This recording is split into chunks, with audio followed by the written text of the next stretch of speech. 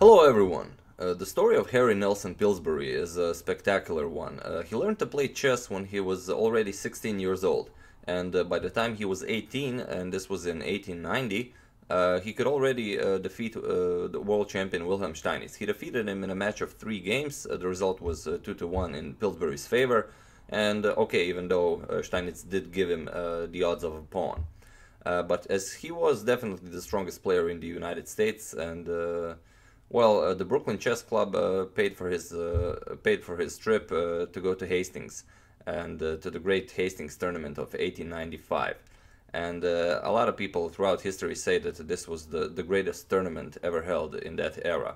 Even Garry Kasparov says so in his famous book, Me and My Predecessors. And this is the tournament where Steinitz played his famous game against what's the guy's name? Bardeleben. Yeah, it was Steinitz against Bardeleben, the Battle of Hastings, or as I like to call it, the bravest rook in chess history. And there were a lot of strong players here. You had Steinitz there, world champion Emanuel Lasker, you had Chigorin, you had Tarash, Janovsky, Schlechter, and plenty of strong players. There were actually 22 players in the entire tournament, and Harry Nelson Pillsbury actually won the tournament. He was, I think, half a point ahead of Chigorin and a full point ahead of Emanuel Lasker.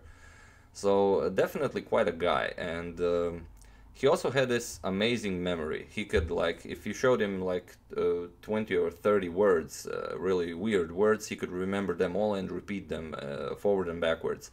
And I will put some of the words in the description below, and I can't even read most of those words, and he could like look at them and repeat them with no problem. Even the other day he could repeat them. So yeah, I mean, I always remember when I read about Pillsbury and some chess books that I have, what an extraordinary person he was, and it was only due to his illness and poor health that he never got to challenge the world champion for the championship title.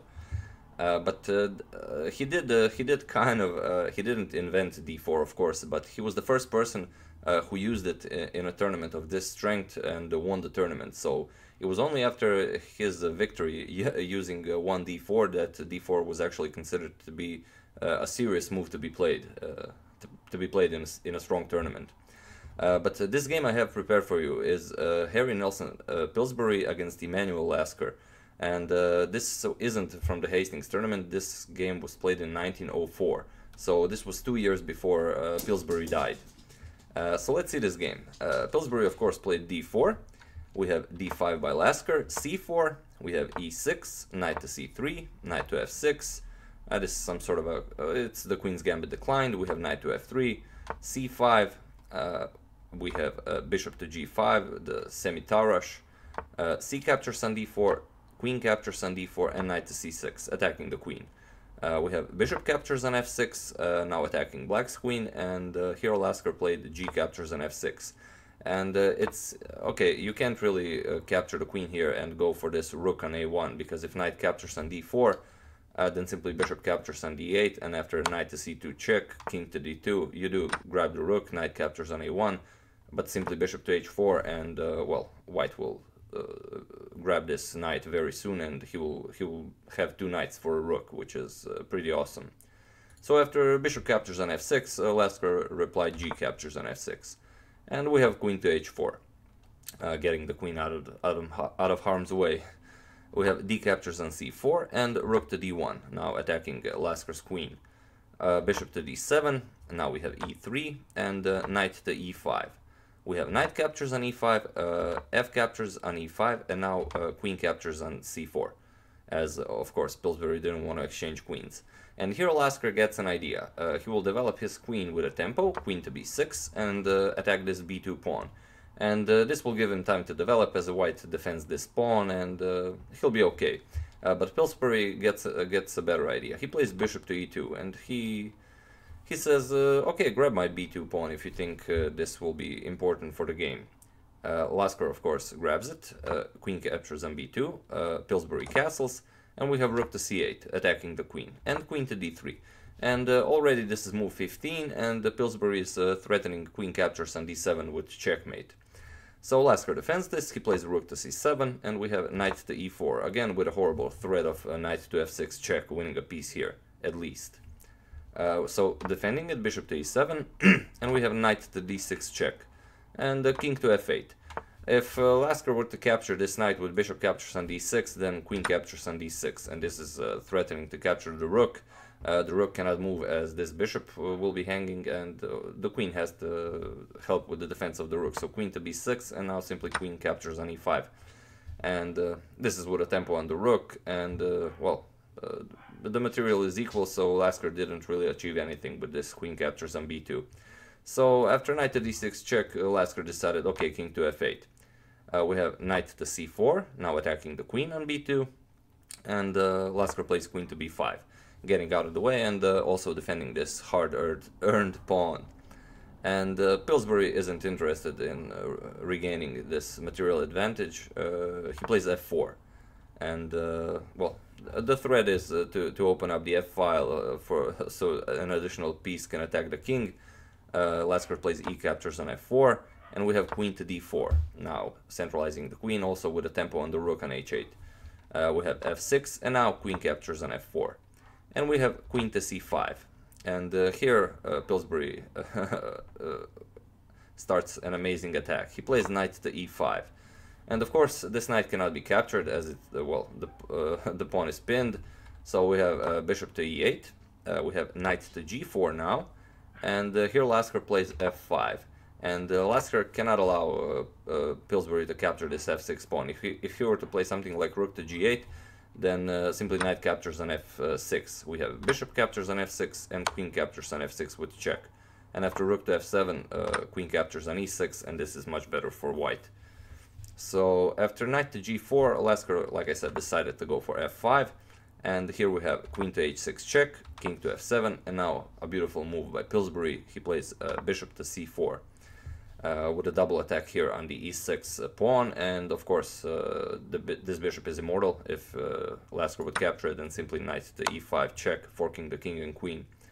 So after bishop to c4, Lasker played rook to c6, now defending that e6 pawn. And well, he can defend against everything, so Pillsbury simply played rook captures on f5 with check. Now again with an attack on the king and the queen, and well, the rook has to be captured. We have queen captures rook, and now rook to f1. So Pillsbury gives up two rooks for the queen, but as you'll see, this is quite winning. So we have queen captures on f1, king captures on f1, and bishop to d7. Lasker is making room for his king to safely get away. But Pillsbury does not allow this. He plays queen to h5 check, and after king to g8 he plays knight to e5, and this is attacking the rook and also the bishop on d7, but none of those matter as white has a forced checkmate in 6 moves. So any move black plays, it's either mate in 6 or less. So the best defense would be king to g7. And now the king is in the mating net, queen f7 check, king h6, knight to g4 check, king g5, queen to g7 check, king h4, knight to f6, threatening queen to g4 check. So bishop captures, queen captures with check, and after king h5, bishop to e2 checkmate. But it never got to this because after this very very nice knight to e5 move, Lasker resigned the game. So yeah, it's definitely a beautiful game and a beautiful example of how the early masters use d4 to crush their opponents in this champion, how to crush world champions. So yeah, that's it for this video. I do hope you enjoyed it, and for those of you who only hear about Harry Nelson Pillsbury for the first time, I am very pleased to introduce him to you. And yeah, I would like to thank Vinco Shinaberi, Keith Cunningham, and Mikhail Basilaya for contributions to my channel. I really appreciate it. And since the month of August is behind us, I would also like to thank everyone who contributed to my channel in the month of August. You've made this entire YouTube experience extremely easy for me, and I mean, it's sometimes it's hard work, but it definitely helps. you know, when any of you contributed, you always wrote me a nice message, and it was beautiful. I'll put it like that.